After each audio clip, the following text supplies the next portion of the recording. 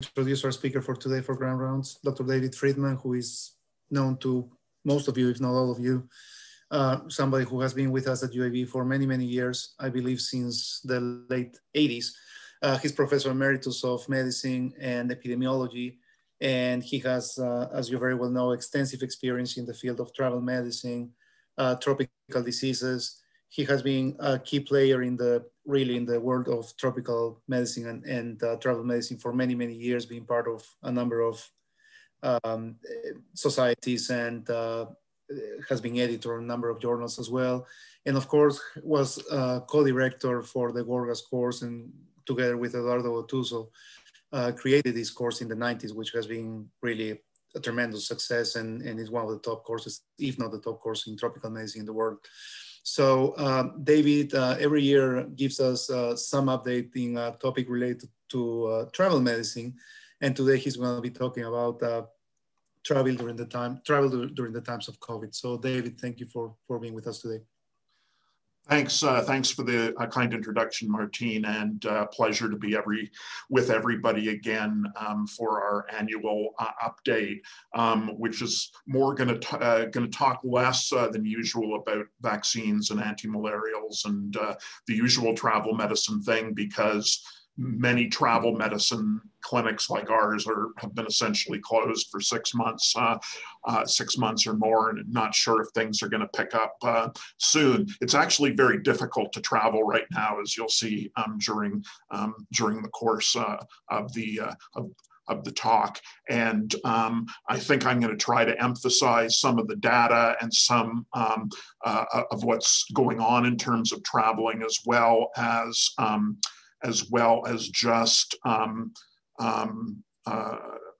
so some of the data, as well as some of the things and some of the implementation. So it's going to be when we all start traveling internationally again, which hopefully won't be too far from now, but not imminent. You know, I think there's going to be a new normal and a lot of things not recognized. But understanding what's behind this, I think, is going to be very important. Okay, so just a quick slide to start with. A colleague sent me this on Tuesday. And this is the new normal in Hong Kong, which of course is not going to necessarily apply everywhere. But you arrive at Hong Kong airport. Before you do anything, they grab you. They put a bracelet on you. They send you to a seat with a number. That's your number. You have a COVID test taken, and you sit there for 3 to 6 hours waiting for your negative COVID test. Of course, if it's positive, they put you in jail somewhere. If it's negative, you have to quarantine for 14 days. And these monitors, a lot of countries are starting to use them. You know, Hong Kong's a smaller country, but actually not only do they know where you are and can track whether you're moving around or not.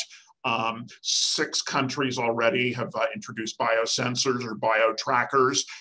So they also monitor your heart rate and your body temperature at the same time as monitoring where you are. Okay, so the outline, I'm going to start really talking about transmission on airplanes. And that's been quite a controversial area, and I've gotten a lot of media time on that recently. And then we're going to move on to ports of entry and what's kind of going on as you move from country to country.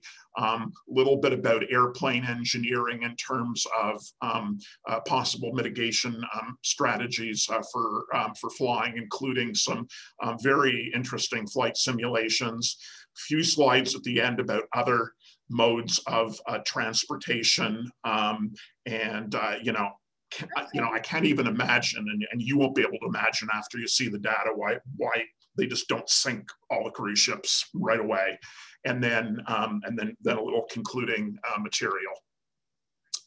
So as far as in-flight transmission is concerned, the problem's really been that it's very hard to prove, and we just don't know what the number is and what the risk is and what goes on in different situations. There have been actually less than 15 peer-reviewed official public health publications of flights with possible COVID transmission. And, this is not my aphorism, but is very appropriate here. Absence of evidence that's of transmission in flight, absence of evidence is not evidence of absence. The burden of proof is high because, as we all know, there's significant pre-symptomatic transmission. There's also asymptomatic transmission. So secondary cases that get infected in flight, may remain asymptomatic. So, if you're not looking for them, if you're not testing everybody, you really don't know what the infection rate in flight may be. And, secondary cases may be detected as few as 3 days post-flight, but there's a very murky period because how can you figure out without a lot of very, very careful study, if somebody was infected in the airport, if somebody was infected on the way to the airport, if somebody was infected one day before the flight, as opposed to, during the 6 or 8 or 12 hours of the actual, flight. So, that becomes difficult without things like whole genome sequencing, which, just hasn't been done that much to prove who infected who. And what comes to attention are the mass outbreaks with a lot of infections on the same flight. But, I'm sure there's been a lot of flights where one person's been infected, and with all the disruption of the pandemic, it's just, been impossible to look for every possible case. Although, again, as I say, we think the risk is probably, not huge. It's certainly there. The ideal way to prove in-flight transmission, of course, would be to do a PCR on every passenger as soon as they arrive, put them in quarantine so they don't get infected after arrival, do that for 7 to 14 days, and then retest at the end of quarantine. That just doesn't happen many places. It happens in Hong Kong and maybe 1 or 2 other places, but certainly not in the United States or Europe, et cetera. So very difficult. There are certainly plenty of people that have been flying with infections. And again, it's the long flights that tend to get scrutinized, the international wide body flights, shorter domestic narrow body flights is just really a black box. And certainly the dynamics in a single aisle aircraft is going to be different than a 2-aisle aircraft. I'd like to just put away, I'm not going to talk very much, early on, as everybody knows, worried a lot about fomites and surfaces and things like that. And it just doesn't seem to be an important factor.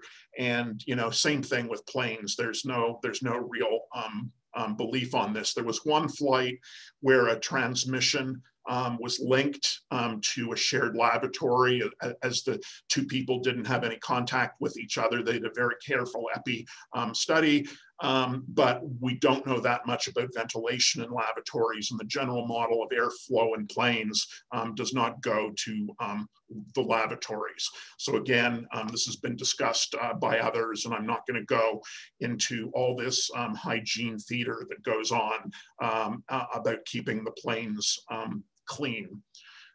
So I'm going to go through a few slides. It'll take a few minutes, but I'm going to go through a few slides on the most interesting published flights. And again, I'd like to emphasize that, the problem here is the burden of proof, and you need to really have the right circumstances. I'm an associate editor of the Emerging Infectious Diseases Journal, and also a section editor in the Journal of Travel Medicine.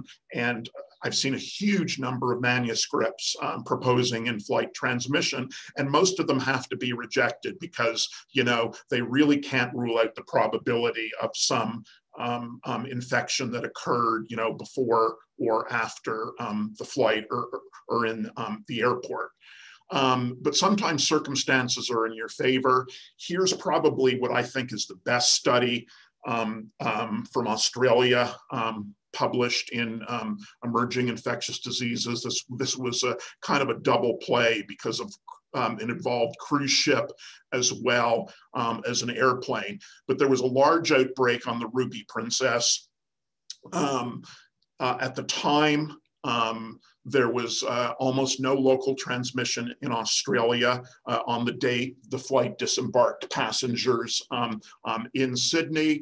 There was a mix-up. There was this huge outbreak on the ship. 900 passengers got off the ship and were not screened in Sydney before they were allowed to go to the airport and go all over the world and spread the infection there. It turns out when the whole genome sequencing was done, that a unique strain, I think they called it A2P, a unique strain had actually developed during the cruise, which had never been described anywhere else ever before. So clearly only present on the cruise ship. Anyways, a bunch of these people got on a A330 from Sydney to Perth, about a 5-hour flight, and 13 symptomatic index cases came directly from the ship. 9 were later classified as infectious during the flight, and they clearly infected 11 other people on the flight because of looking at the sequences and the fact that the sequences had never been seen on land before. So let's just look at the seat map here. Sorry, and this was early on, so there was no masking on board. And so this is the seat plan. This is the flight on the 19th of March. And basically, if you look down here, infectious primary cases are 1, infectious in flight, and means non-infectious in flight. But the ones that were symptomatic and culture positive are here. But anybody that has this sort of pink in the middle is an index case. And the secondary cases have a 2. So you can see the secondary cases were here. They were all in the mid cabin. For whatever reason, the people sitting in the back didn't seem to transmit it to anybody else. Now, they were unable to follow up everybody on the flight because they didn't know what was going on at the time of the flight. They contacted the people on the flight and said, if you're sick, you know, please get tested. But not everybody came forward to get tested. So people that were asymptomatic and remained asymptomatic probably were not detected in this. So this is at least 11 highly proven transmissions on this one flight. Another interesting flight, they didn't do sequence, but they had really tight epidemiology here. And this was a flight from London to Hanoi, which only had a single positive case, obviously highly infectious super spreader type. The interesting thing here for those people that think they're safe in business class, well, you're not really, because what happened on this flight here is the index case was seated here, and you could see everybody else that got infected there. There was only one index case on this particular flight. 62%, some of the seats were empty in business. In the end, 62% of the people in business class got infected. And the reason they knew they didn't, in this case, that they didn't get infected before the flight was that at the time of this flight on the 2nd of March, there was essentially no transmission in the UK. This index case had actually been in Italy. If you remember, the outbreak started in Italy, had been on business in Italy a few days before, and was just traveling home via London. And there was also no transmission in Vietnam at the time. So very high infection rate here. Again, this was before the masking days. This is the other one to date that has detailed sequencing, and basically it's a Hong Kong couple that got infected either in Toronto or in Boston before a flight from Boston to Hong Kong. They were seated together and they managed to infect 2 flight attendants. And again, there's a small possibility, that something else happened, but really the sequences were absolutely identical between these 2 people and the flight attendants, and it was not that common a sequence, and it was certainly a sequence that was not present in Hong Kong at the time of the flight. Sorry, and again, these two people were in business class. Okay, so going on here, this is another interesting flight because the people were masked on the flight. This was one of these Hong Kong situations where they do PCR on everybody on arrival, quarantine them, check the PCR later on. And so there were actually 27, this is I think the record that's been documented, there were 27, these were Pakistani workers returning to Hong Kong, and there were 27 PCR positive asymptomatic passengers on arrival, and they had 2 later that were negative on arrival later turned positive. So there were 2 likely transmissions despite masking on the flight. The other interesting thing is that screening was in place. I mean, this was during June, late June. So people were very aware. These people went through screening, temperature checks when they left Pakistan. They actually had to change planes in Dubai. They again went through all the screens, temperature checks, symptom checks, everything like that, again in Dubai. And they still made it through and infected other people. It's not so terrible. This slide shows kind of the flip side of the coin. So we looked into the public database, and because Hong Kong monitors everybody, and we actually, because of all the disease going on in Pakistan at the time, we actually checked all the other flights for a period of about 2 or 3 weeks, and actually identified 5 Dubai to Hong Kong flights that had multiple passengers positive on arrival, 10 passengers, 19, 13, 9, 7, and most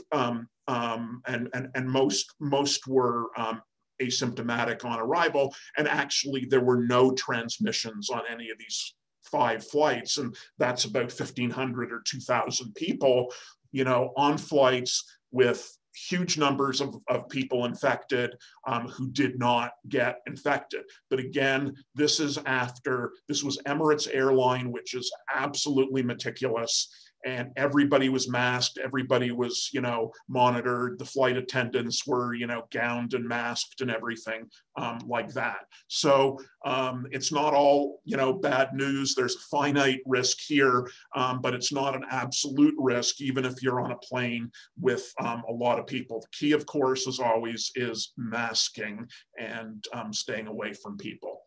Let me move and talk a little bit about some other things that happened.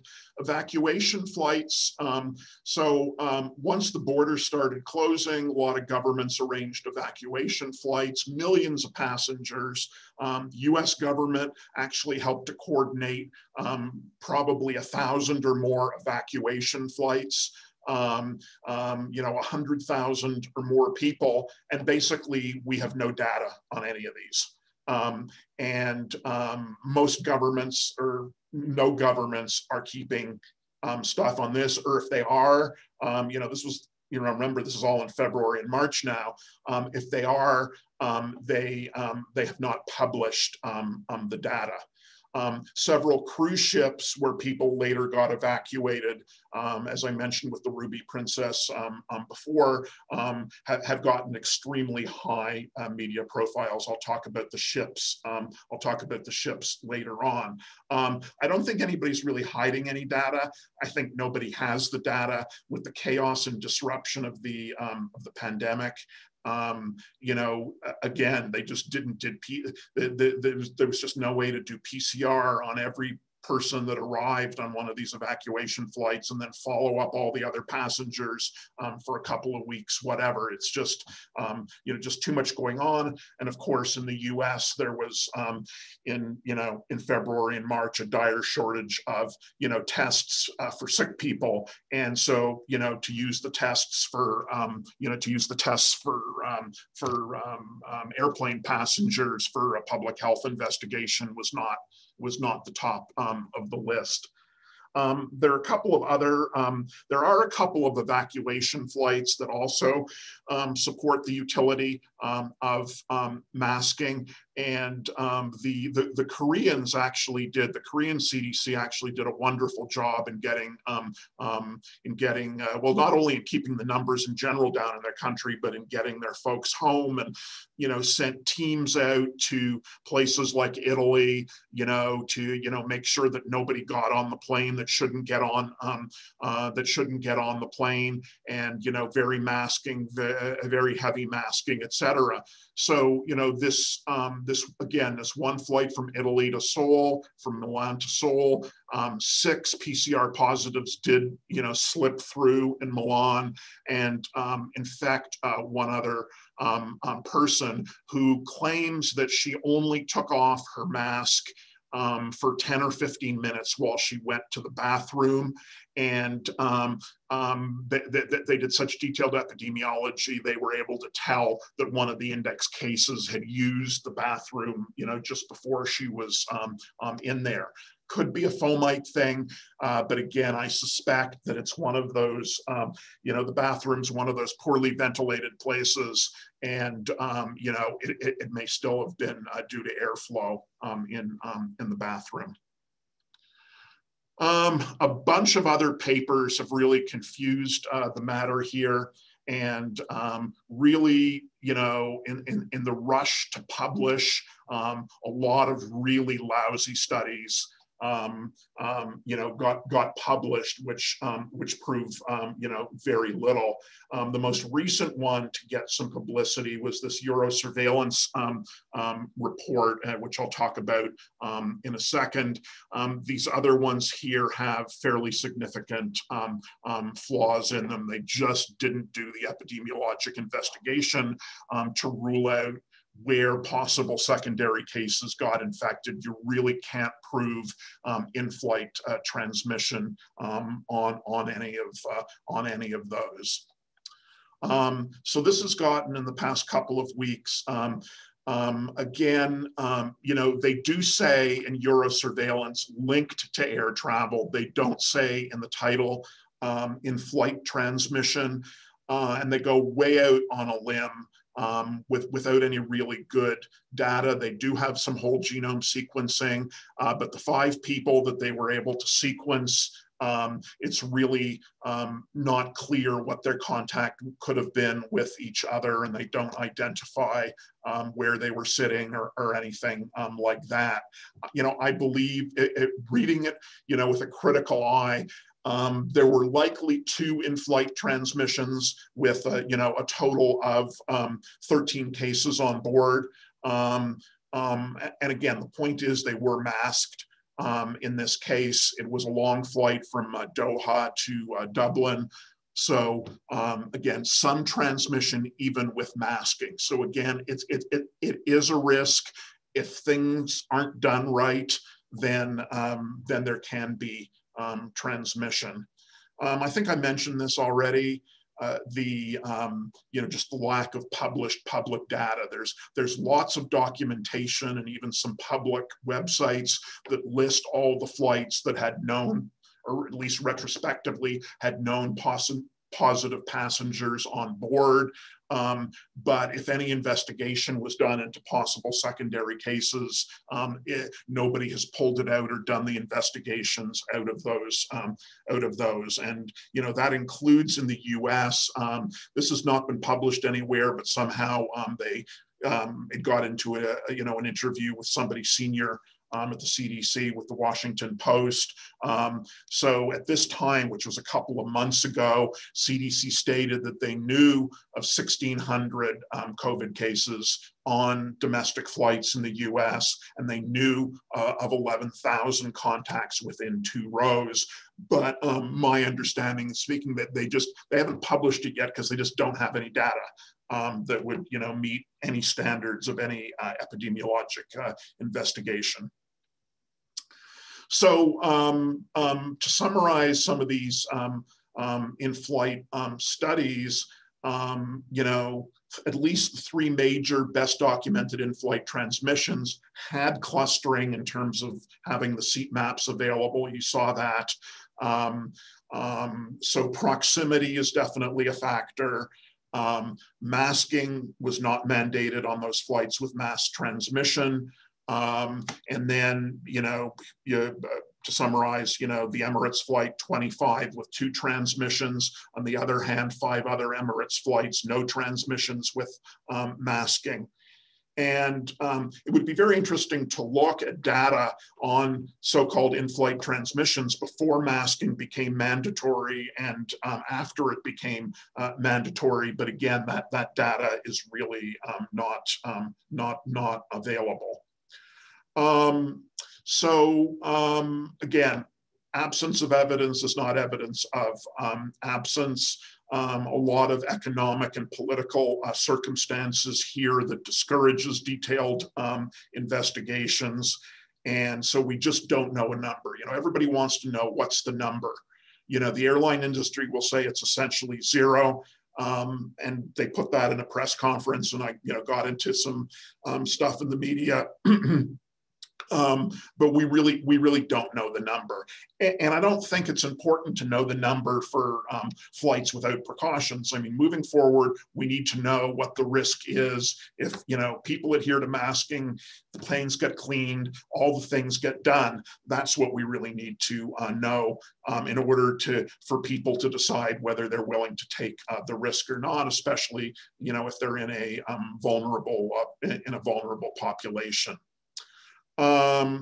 Okay, and all the detail of the studies is in that article there, and that's the reference for you. Okay, so let's look a little bit about some quarantine, some arrival stuff, and also a little bit about engineering on the airplanes. So, it's not it's not just the airplane, it's what goes on in the airport, which I'm not going to talk about today. It's more or less gate to gate, but obviously you can get infected. Travel is a process. You have to deal with risk at the, if you're going to travel, you go somewhere. So, you've got to deal, and one of the reasons people aren't, traveling is not only the risk in flight, it's, what's going to happen when you arrive? Are they going to put you in quarantine for 2 weeks? How many times do you have to be tested when you arrive? In addition to the potential risk at the destination, which in most destinations, unfortunately, right now is very high. Also, what are the consequences? What's the medical care like at your destination? And, especially, are you going to be able to get home? It depends, where you live, whatever. But if you're sick, if you come down with COVID, who's going to fly, who's going to fly you home? if you want to come home, you know, for treatment or to be with your family. So this is the impact. So as of this week, we're at about 34 domestically. We're at about 34, well, domestically and internationally. The US, according to TSA, we're at about 34% of the passenger numbers we were at the same time last year. The European hubs are really suffering. London and Frankfurt are at 19 and 17%. Singapore and Asia, because, you know, there are some safe destinations, et cetera, in Asia, although they often have strict quarantine on arrival. Singapore airport claims to be at 54% of passenger numbers compared to last year. As far as border hurdles are concerned, this is a map we do twice a week, actually. You know, it's not just international borders, it's domestic internal borders as well. And there are actually about 12 or 13 states that have entry restrictions right now. The color is just the incidence of infection per state. And then footnotes with the little numbers next to the state's names indicate their level of restriction, whether they require quarantine on arrival, as New York is very serious about right now. And for the ones that require quarantine on arrival, can you test out? In other words, if you get a negative, if you take a PCR test within a certain number of days of arrival, can you test out of the 7 to 14 day quarantine for that state? Needless to say, for a long time, Alabama was worse than a number of other states. So people from Alabama weren't really, there was a whole bunch of states where Alabamians weren't welcome at all. Now, you know, New York has all the states. It just finally built up, and, you know, 47 out of 50 states ended up on New York's red list. And, you know, so they just said, you know, everybody has to quarantine now coming in. These are worldwide borders. So this is just a snapshot. There's a lot more detail and granularity to it than this slide shows. But, you know, the very darkest blue means you just can't go there. Nowhere. The borders are just completely closed to anybody that's not a national of that country. The next shade, partially restrictive, you know, applies to most countries. But you can see, you know, that often includes, you know, you can go, but you're going to have to quarantine. You're going to have to be tested multiple times, et cetera. And only a small number of countries are just like totally, you know, wide open. And I guess, you know, Brazil's a nice place to go. Mexico, you know, very violent place, but not really that many places that are wide open. And then very complicated, and this keeps us busy, and I have a whole team of people busy on this. Then, you know, every other country that has restrictions has long lists of things that have to be done, and they have red countries and yellow countries and green countries, and depending which country you're coming from or what your passport is, you know, different groups of passengers, have to do different things in terms of testing and quarantine, and it's different for nationals, different for foreigners, if the foreigners are allowed in at all now. And as you probably know, Americans are welcome almost nowhere now. Probably only about 20 or 25 countries right now.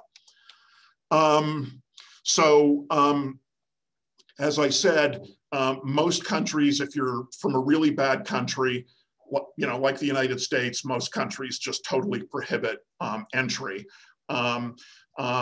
Over 120 countries require even foreigners coming from so-called good or green countries to have a negative PCR from a test taken, usually 2 to 3 to 4 days prior to travel. I would note it is a nucleic acid test that is required.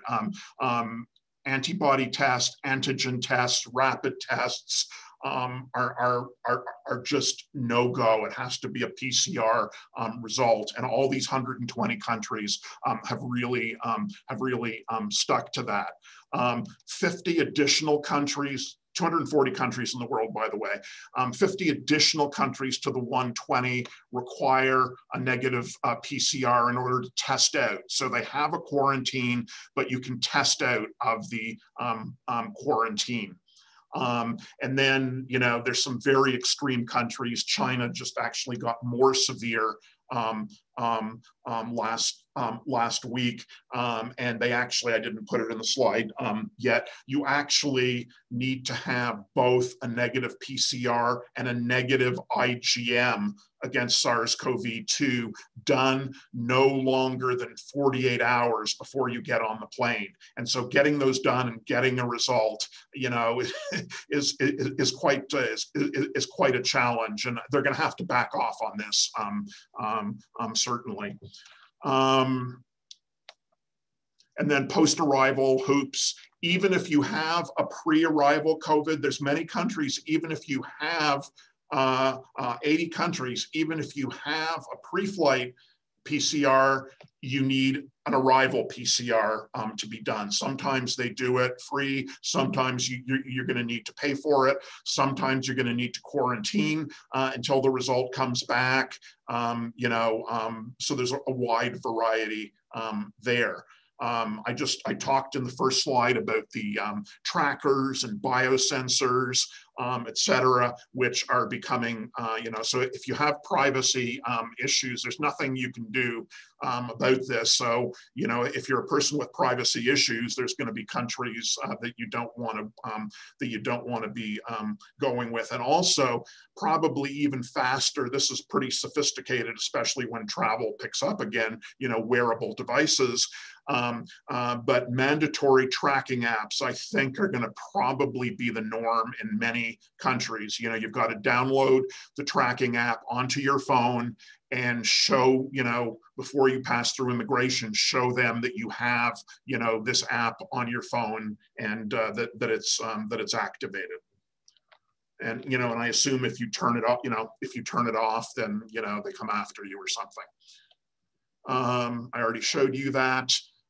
Again, these are just some examples here. If you look at the slides later of, you know, very complicated lists of countries, they often change once or twice a week. So, you know, if you're contemplating travel, you really need to be able to go to a source that's going to be able to give you this kind of, you know, detail. You know, foreigners who've been outside the following countries may not enter.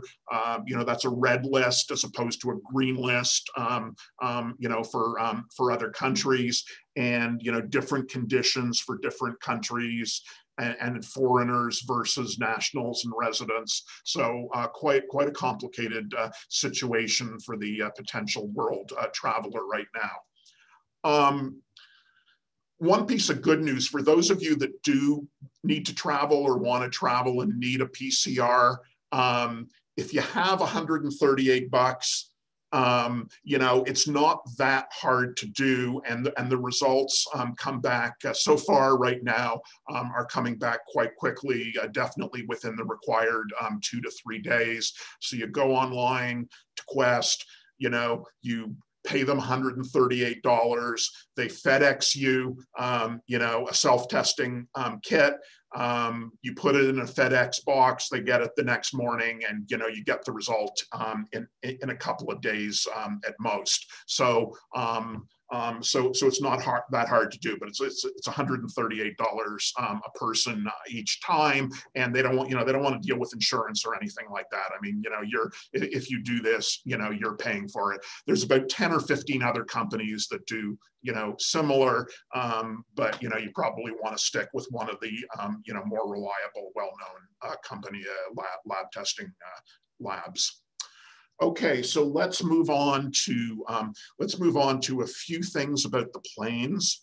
And so, the argument, the bottom line here, on the planes is, and a lot of work's been done in the past 6 months, actually. The ventilation works extremely well. Assuming the plane is well maintained and all that, the ventilation works extremely well. It works as it's supposed to. It works as it's designed.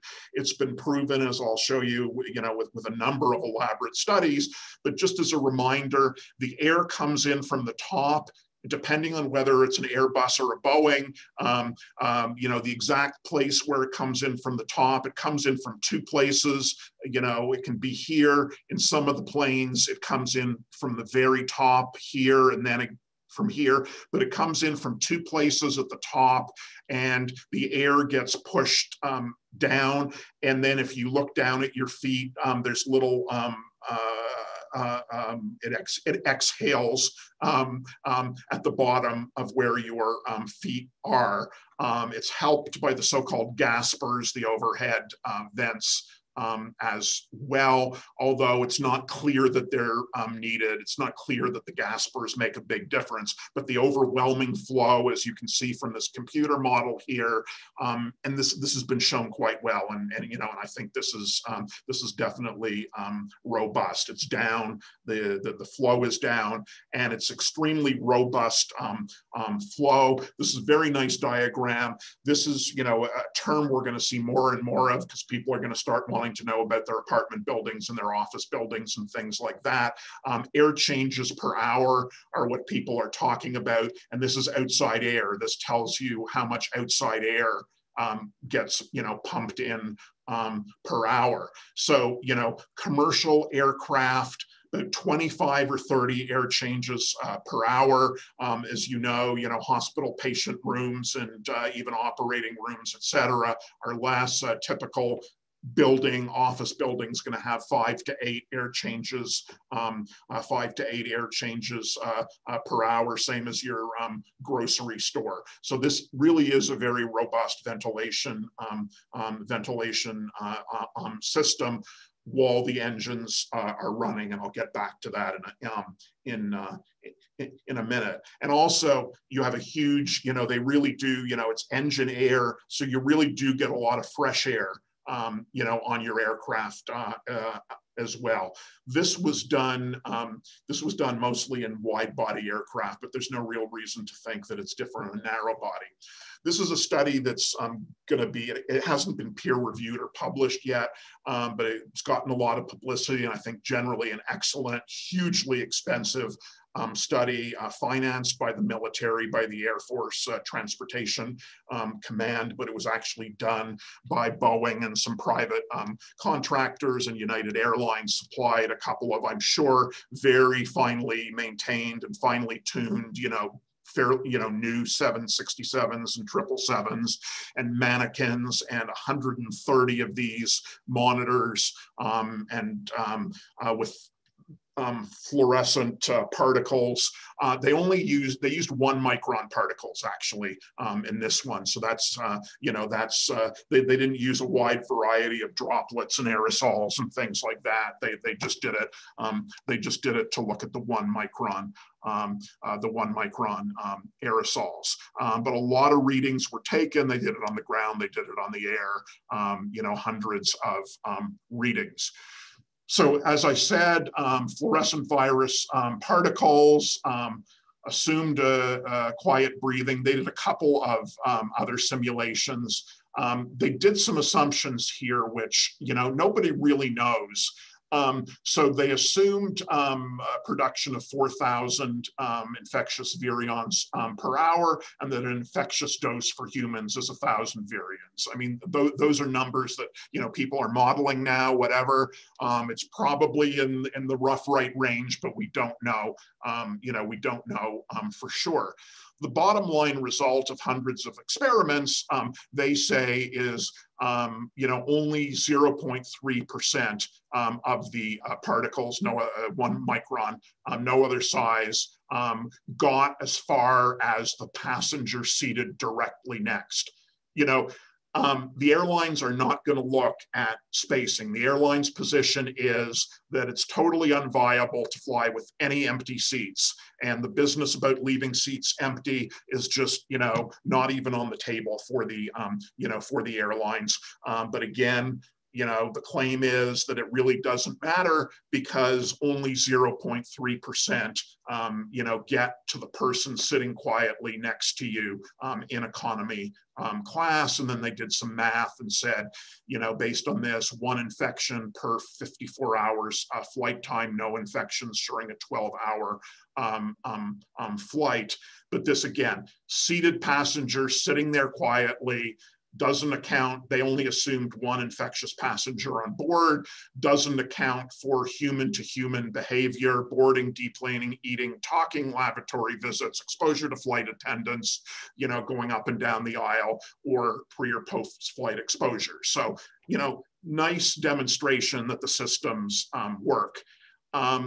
Coughing, they did some simulations with coughing and decided that surgical masks, not cloth masks, surgical masks provided 90% protection against these droplets. So again, if somebody's coughing, you know, I'll show you some math on that in a second. Doesn't matter if you keep the gaspers on or off.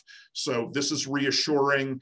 Certainly no data on poorly maintained aircraft, but this is the mechanics of it, is what I'd say. This very interesting study is still preprint on medRxiv, but it's done by 2 gurus in the field, Marion Koopmans in the Netherlands, David Visman in Toronto. And they actually modeled all the publications that have been done, as we know. You know, the DFSO is days from symptom onset, you know, and so they focused on the most infectious, well, they focused on everything, but I'm focusing on the most infectious stage, which is 1 day from symptom onset. They modeled talking, singing, breathing, et cetera. And these are the numbers they came up with in terms of respiratory viral load. So singing 350, talking 328, and just quietly breathing. And quietly breathing is the way they did those airline simulations, 1.73 virions, infectious virions per minute.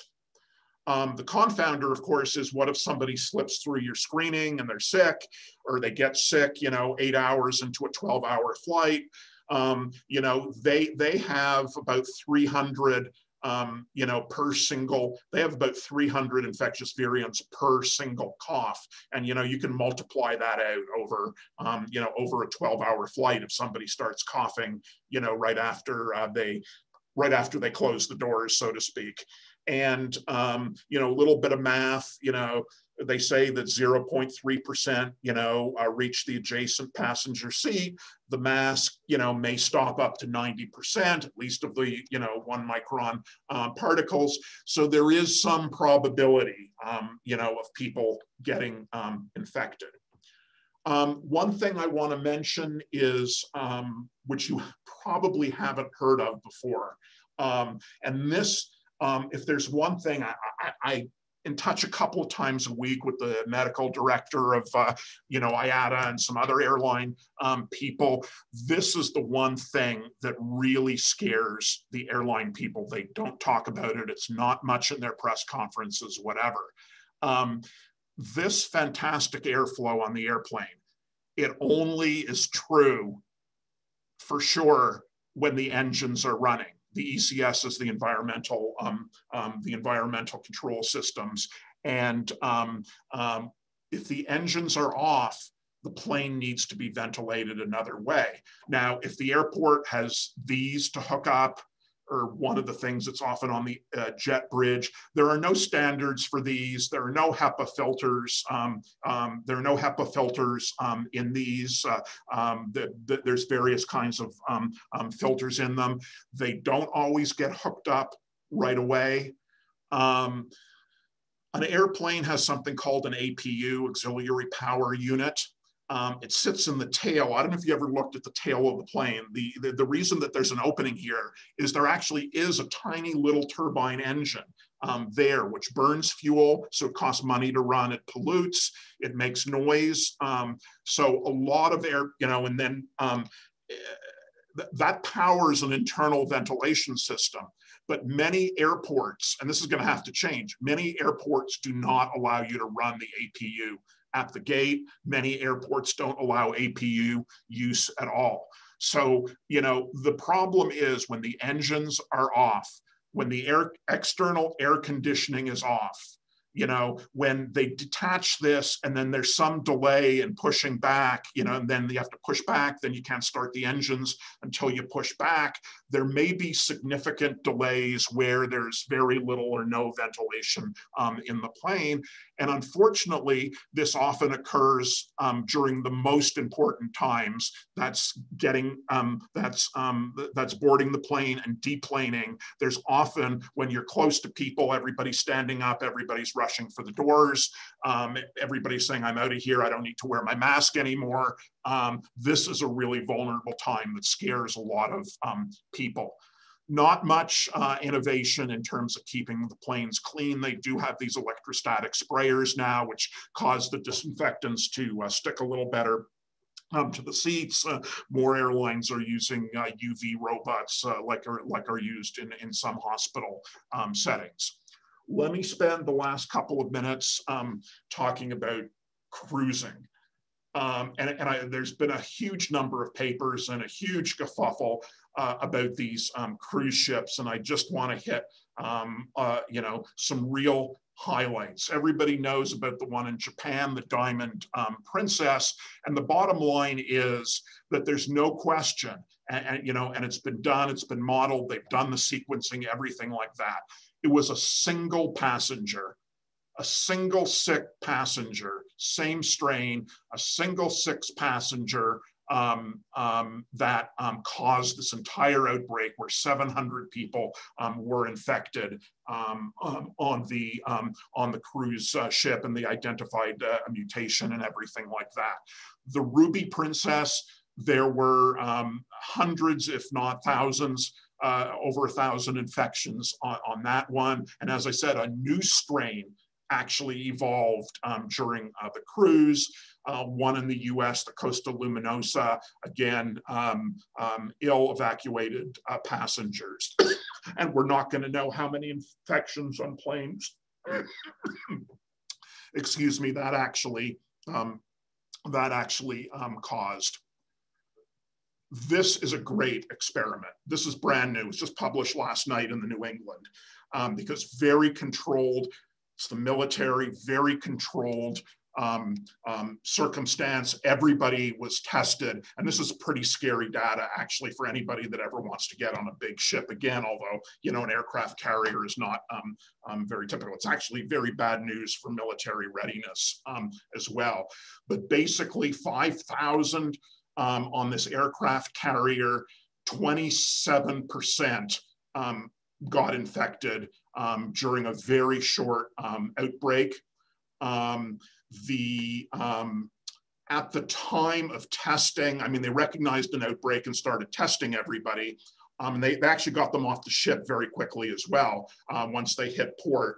77% had no symptoms at the time of the initial positive test, and 45% of those never became asymptomatic. So they were true asymptomatics, 45%. Again, these are young, people on an aircraft carrier by definition are at the peak of physical health and everything like that. But in a relatively young, healthy population, 45% asymptomatic. But on the other hand, even in this very, very healthy population, almost 2% ended up in the hospital, 0.3% ICU, and one actually died. So this is, to me, even more frightening than the cruise ship data. What's happening moving forward with cruise ships? New guidance from the CDC last week. There's not going to be any cruising till February. Huge barriers put up. Cruises are going to be 7 days or less. And this is only cruises, from US waters. They have not set out any parameters for masking. They've not issued all the technical guidelines yet, but it doesn't actually mention guidance. And I think they were waiting for after the election to, get stuff about masking in the guidelines. And again, this is what cruising, for those of you that cruise, this is what cruising is going to look like. There's going to be antigen testing shoreside before you get on. Crew has to have PCR before they get on. Crew has to have weekly PCRs. They're going to have certified PCR capability on board for passengers that become sick after boarding. Everybody's going to have passengers are going to have an antigen test before they get off and have the result of the antigen test before they get off. Modified meal service, occupancy, and entertainment venues. Care agreements to be able to evacuate people just about anywhere very quickly should they become ill. And then if they haven't decided the percentage, if a certain number of cases occur, then you're going to have to end the cruise, quarantine all the passengers, get them off and keep them in quarantine, put them on shore somewhere and keep them in quarantine for 14 days after the cruise, no matter what happens. Last thing is trains, buses, etc. This is what we're doing at the holidays to visit our son in Connecticut. So we have a sleeper compartment. There's one train at the Amtrak Crescent, runs from Birmingham to New York Penn Station. He's going to pick us up there. But the trains do have 12 to 15 changes per hour. You can get yourself in a private compartment, close the door, and just stay there, although it is 22 hours to New York City from here. Buses, we don't know. The buses are making a lot of claims. Nobody knows anything about engineering systems or whatever in buses, so don't take anything. And Dr. Sag can talk about long car rides and COVID, I think. We're going to get to this stage. Immunity passports, vaccination certificates, a lot of parameters to be worked out, which are going to be very confusing and very confusing. I won't, here is a layered approach. This is from a Harvard group that was financed by the airline industry. NPIs, at each stage, what should be done. It's like anything else, layered approach. I'm not going to be happy flying until every airline is rigidly enforcing, every line in this layered, approach, from screening before and perhaps viral testing before, and masks and cleaning and limited service on board and limited meal service and making sure the ventilation works. So it's a long list of things. And many of the airlines are trying, but they really need to learn how to do it well before the public is going to feel safe again. This is some common sense. Advice about hotels and other places you can find on the CDC website. Although nothing about personal protection for casual sex that tends to occur frequently in travelers. So sorry, I went right up until my time, but for anybody that can stay, let me stop sharing. For anybody that can stay, I'm happy to answer any questions. Thanks, David. Yeah, it's one, so some people will have to leave. I have a question that Wake Manny left, but he had to step out. He was wondering if you have any thoughts at this point about hotels or just places to stay. What are people in general doing? Do you have concerns? Yeah, sorry, that was, I just flashed through my last slide. It's person to person. I mean, the more you can distance, the better. So, I mean, you should be able to get a low floor room so you can take the stairs in front of the elevator, contactless, check in, on an app. Don't go to the bar, don't go to the restaurant, don't be in the room when the person comes to clean, to clean the room. you know, it's just a matter of spacing. And, you know, the way things are now, most hotels are you know, very empty anyway. So it's no problem, you know, spacing out people. Check that the hotel is, many hotels will, you know, although fomites aren't so important, they will like not book somebody for at least 24 hours into a room, you know, once it's vacated. So you need to check, you know, you need to check on all those things. But the key thing is, you know, stay away from other people. If you can get in and get out of the hotel and check in and check out without seeing anybody, you know, that's the ideal thing. And you need to figure out how to do that. Thank you. Any other questions from anybody, either in the chat or verbal? All right, well. Yeah, I said Diamond Princess will be made into a movie. I mean, I mean, it's all these ships. The Diamond Princess got the most publicity, but I can tell you there's probably 20 ships that have equal horror stories that, you know, just haven't come to light yet. All right, David, thank you so much. Okay, bye now. Oh, actually, there was one more. People are leaving, but anyway, Lynn was asking, which seat would you choose on a flight? So it's controversial. You know, early on it said get a window seat because, you know, because aisle traffic and you're going to be exposed to more people sitting, you know, sitting on the aisle. You know, then it was said, you know, maybe get a middle seat because of the airflow. This Australian study showed threw a monkey wrench into it because in the Australian study, which as I said is the best done study, they actually showed higher risk in people at the window seat, statistically higher risk in people at the window seat than in other seats. So, you know, I'm not sure that there's any good strategy, but you know, I think staying away from the aisle is definitely, you know, the best. I mean, you know, what I would do is, you know, staying away from the aisle and telling the flight attendant not even to talk to me or bother with me or whatever, you know, is the best thing. You know, sitting on the aisle, you know, if they do a drink or a meal service, which really they shouldn't be doing, you know, people should be getting a bag of food when they get on the plane if they need to eat, and that should be it. And they don't need snacks or glasses of wine or anything like that. But, you know, obviously the flight attendant, you know, leaning over the aisle person to talk to the person, you know, in the window seat is my nightmare scenario. And I'm just not sure we're ever going to get to the stage where every flight attendant gets, you know, until we get one of these miracle rapid tests, you know, I'm not sure that the airlines are going to be testing every flight crew every day before they work.